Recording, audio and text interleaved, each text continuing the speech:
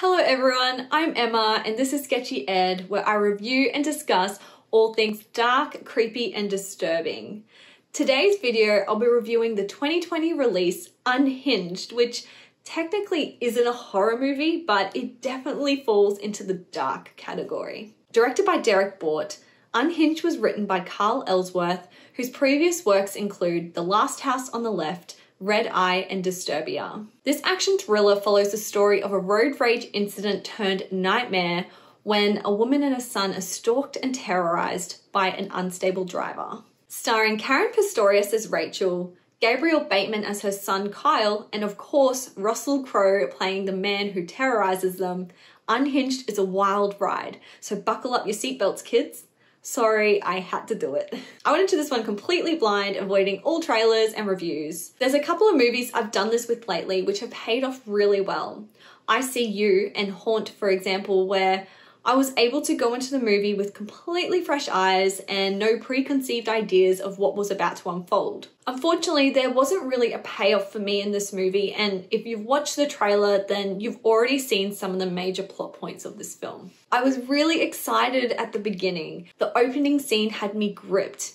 It was dark and it was violent and it was captivating, and I was 100% on board the Unhinged train. However, as the film progressed, I quickly realized that this was not really my type of movie. That's not to say that there weren't good parts of this movie, because there definitely was. It was fun, it did a great job at conveying the characters' feelings of tension and panic, and the acting and technical aspects were also pretty good. Where it fell down for me came down to two major issues.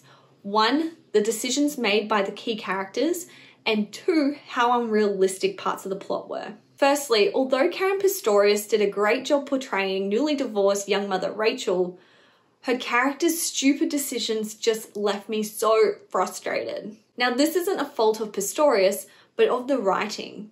I actually liked her character, but I just couldn't understand what would have been going through her head as she made bad decision after bad decision. The frustration I felt continued to grow throughout the movie, which just made me care less and less about the fate of her character. Since the whole setup of this kind of movie kind of relies on the viewer caring about the protagonist's outcome, I felt really disengaged when it finally came down to the film's final act. Also, I have to add that the dumb decisions weren't just limited to Rachel's character, with plenty of other facepalm moments peppered throughout the movie. My second major gripe was with how unrealistic parts of this film were. There were major plot points which rely on the viewer just to accept certain things, which didn't sit well with me. For example, there's moments when Russell Crowe's character must have been super duper swift on his feet. Also, this whole movie pretty much takes place in public, in well-populated spaces, in broad daylight. I just can't accept that this man could get away with the things that he does without being intercepted by police or members of the public early on. Are there no police anywhere? I mean, if that was the case, then we wouldn't have a movie. I understand that, but I don't know.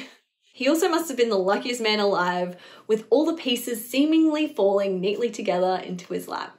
On a positive note though, Russell Crowe did play his character extremely well. He's completely apathetic, he's violent, and he'll stop at no end until he gets his vengeance. He's a man with nothing to lose and absolutely no fear of the consequences. In interviews, Russell Crowe admits to originally intending to turn down the role due to the character's lack of humanity and reasoning, things that he completely nailed. After delving deeper into the character's psyche and motivations, he came around to the idea after having the realization that this type of character actually exists in the world that we live in. Now, where this may ring slightly true, I think it's a bit of a stretch to believe that someone would go to these type of lengths just to teach a random stranger a lesson in courtesy. But I guess his character is this man with nothing to lose, so it could be possible to sink down to that level. I do understand that part of his motivation stemmed from learning details of Rachel's life, but it just didn't seem completely plausible to me.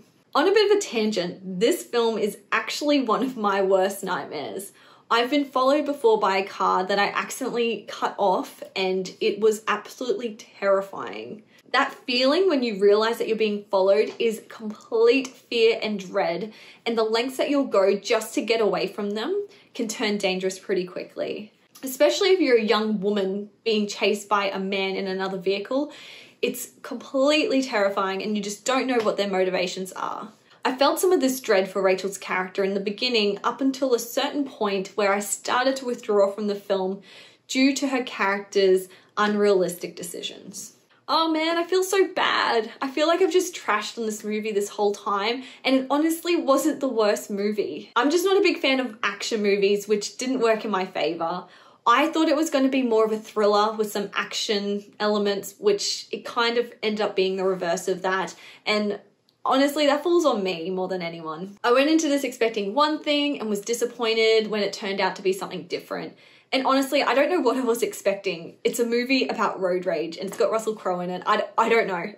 With all that being said, if you're into films with action-packed sequences and can be forgiving on unrealistic details, then this might be a film for you. Now it's time for my final overview and score. Action-packed with great performances, Unhinged is a movie not to be taken too seriously. It's intense, it's violent, it's dark, and it's gritty, and above all things, it showcases an excellent performance of Russell Crowe losing his shit, which we all know is completely out of character for him. Yep. All in all, if you're after a surface level action thriller, this may be a fun one you'll really enjoy. However, if you're looking for a film with a little more depth, then maybe skip this one. I give this a score of 5 out of 10. I feel so mean. But personally, I just felt like this was an average movie. It wasn't super bad, but it wasn't great. I don't know. I hope you enjoyed my review and I hope I wasn't too harsh. This is my first kind of negative-ish review and it doesn't feel good to rip on something that you know that people have put hard work into. It doesn't feel natural for me. But not everyone is going to love everything and I've just got to be honest. So what did you guys think? Have you seen Unhinged yet? If you have, let me know in the comments below what you thought about the movie. It's always interesting to see other people's opinions on these kind of things. If you like this review, give it a thumbs up.